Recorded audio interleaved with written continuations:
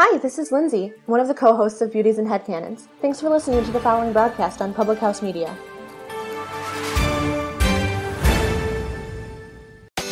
This is Dr. Mariah White, host of Your Life Matters, here on Public House Media. Thanks for listening to the following broadcast on Public House Media. Once you are done with this episode, I hope you'll come check out my show, Your Life Matters, where we talk about dreaming big and dreaming bold to reach your wildest dreams in both your health and your happiness. A new show comes out every single Tuesday. Don't forget to subscribe on iTunes so you'll never miss an episode of Your Life Matters. Thanks again for checking out the following broadcast on Public House Media.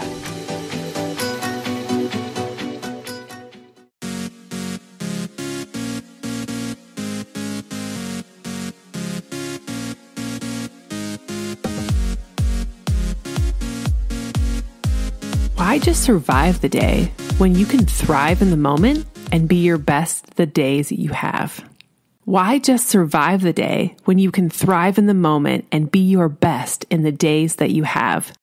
Welcome to Choose to Rise. Welcome to Public House Media. I am so honored and blessed that you have decided to push play today and listen in to another episode of Choose to Rise, where it's my 100% desire to help you rise up out of your current situation and live your best life. And today is no different. I am bringing you 5 tips, 5 strategies, 5 little self-care habits that will help you thrive in life. And, I just want to first and foremost share a little gratitude with you and thank you so much for all of your support and everything that you do to share the message of Choose to Rise, to share these messages with your friends and your family. Those of you that screenshot and upload that screenshot to your social media, Instagram, Facebook, and tag me at KJP Meyer, that have no idea how that just fills my heart. And so today I want to offer you up an opportunity. If you're doing that, I'm noticing and I'm writing names down. I'm plugging in here, and sometime here in the next couple weeks, I will be pulling names, drawing names for a 15-minute coach session with me.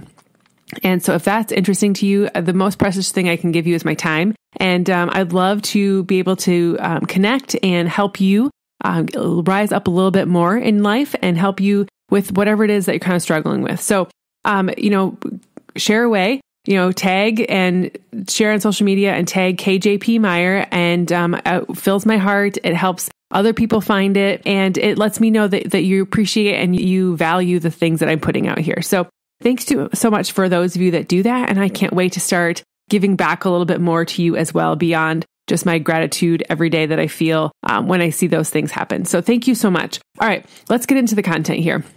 Why just survive the day when you can thrive in the moment and be your best in the days that you have? So much of us, like myself included for a very long time, and still sometimes when things kind of get out of whack, but our schedules, our to-do lists, our kids' needs, our own needs, our expectations at work, our expectations in our relationships, so many things pull us in a million different directions. And what I've learned over the time is that if you are not taking care of yourself, you're really not able to take care of other people. The best way for you to show up for others is to show up for yourself first. An empty pitcher cannot fill up an empty glass. You have to be able to have something there. And taking these 5 tips, these 5 areas, these 5 little habits, and putting them into your day, putting them into life, scheduling them in and making sure that they happen for you will definitely fill your own cup, fill your own energy levels and life. And then, you'll have way more to give to other people when it's time for you to do that. So these is called 5 to Thrive. And they're actually 5 self-care tips that Rachel Hollis shares in her last 90 days campaign that she did with her last book. But they're really just basic self-care tips. They could really have come from anywhere. And I've been practicing these 5 things before they were coined 5 to Thrive with Rachel for the last 3 to 4 years. And they're just simple habits. So the first one is get up an hour earlier than normal and use the time for yourself.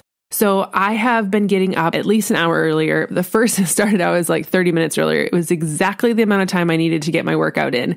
I wore my workout clothes to bed.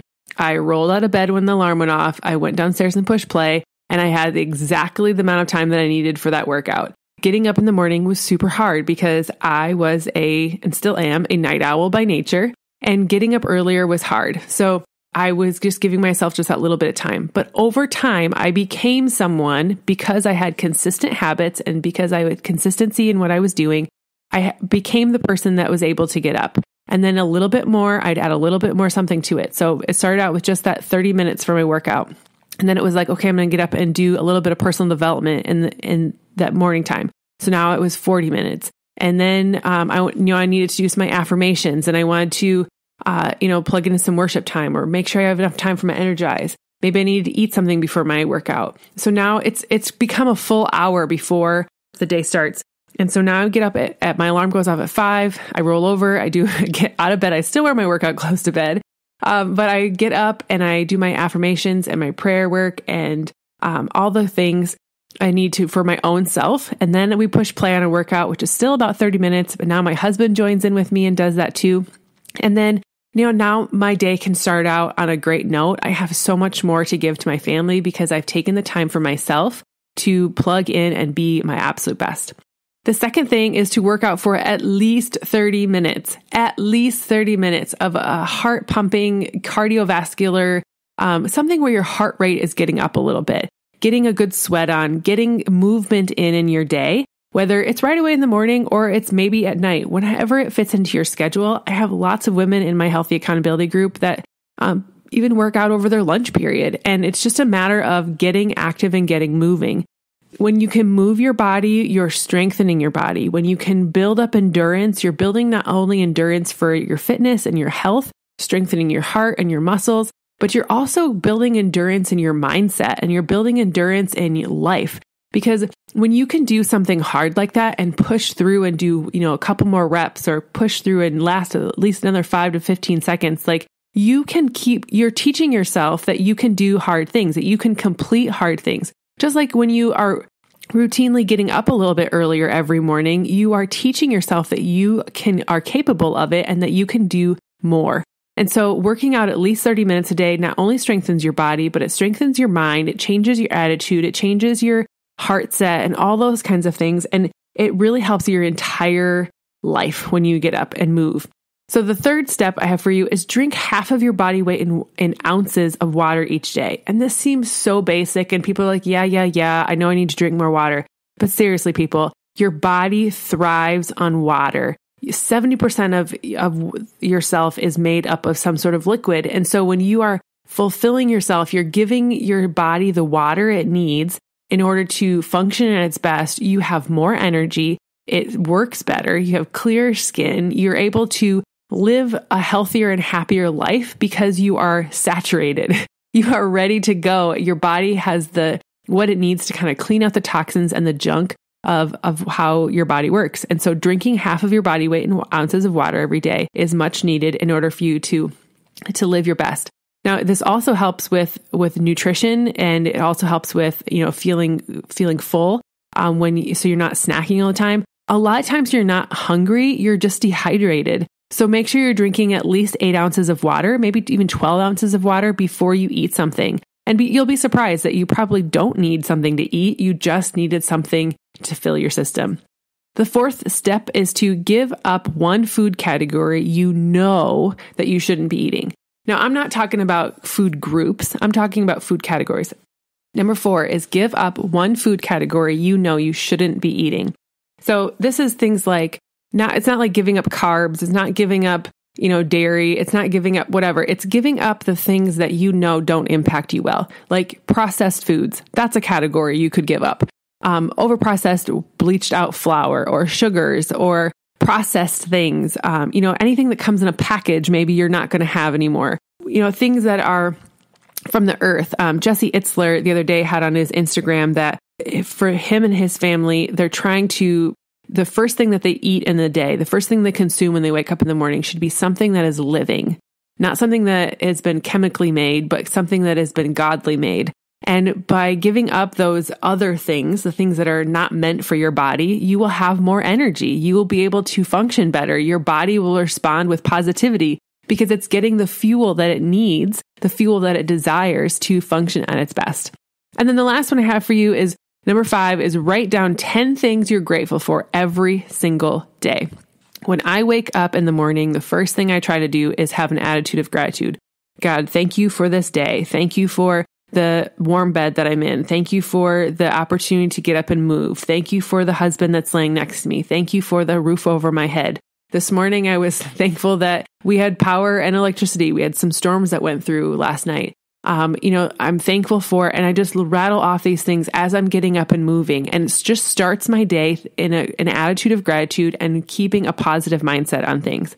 At the end of the day, reflecting on things that you're grateful for as well. When you can look back at the day and find the little things in your life, instead of focusing on all the woe is me negative things that happened, but focus on the small good things that are happening, and those small good things will compound over time. And if you can have an attitude of gratitude about every single day and go to bed with a grateful heart, you're more likely to wake up with a grateful heart as well.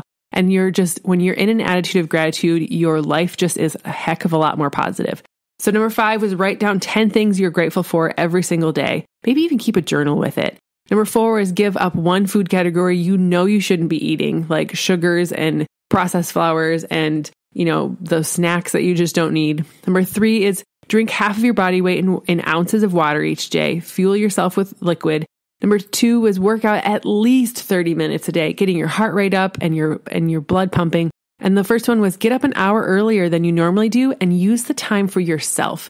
Your to-do list will come, the things, all the demands of the world will come at you later, but make sure you're taking time for yourself so that you've got an opportunity to thrive in your day and be your absolute best self. So thank you so much for joining me today. And if you have strategies, you have tips, you have something that you want to share with me, I encourage you to head over to choose2riseup.com. Head over there. Find past episodes of our show, connect with me more, learn more about my story, what I do, and, even you find ways to get connected with me and do what I do or be a part of what I'm doing in health and wellness. And just know that you can be a part of all that too. I hope and pray today that you have a blessed day, that you take the time to choose to rise up and be your absolute best self. And thanks again for joining, and I'll see you again here next time.